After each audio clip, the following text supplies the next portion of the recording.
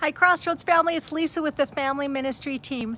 How exciting that last Sunday many of us got to gather together for our outdoor live service.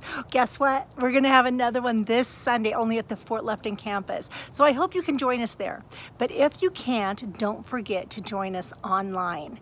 You need to hear this message from Pastor Chris. He's gonna teach us about friendship.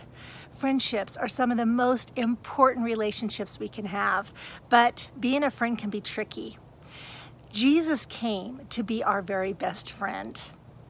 Because he came and died for us, we can have a forever friendship with Jesus and live with him as in his forever family forever. But not only that, when we have the power of the Holy Spirit living in our lives, we can actually love people and be a friend to other people like Jesus did. We can love people selflessly, and that's what Jesus wants us to do. And when we do love each other selflessly, not only are other people drawn to us and want to be our friends, but we can actually lead them into a friendship, a forever friendship with Jesus. Now that's exciting. Okay, so I found another great story in the Bible about friendship, and it's of the story of Jonathan and David. So there's a really fun video for you to watch with your family that the link is down below. So check that out.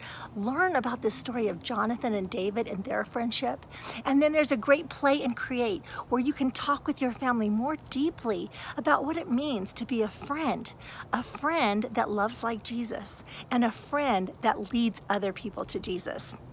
I hope you guys have a great week, and I hope to see you at Crossroads soon.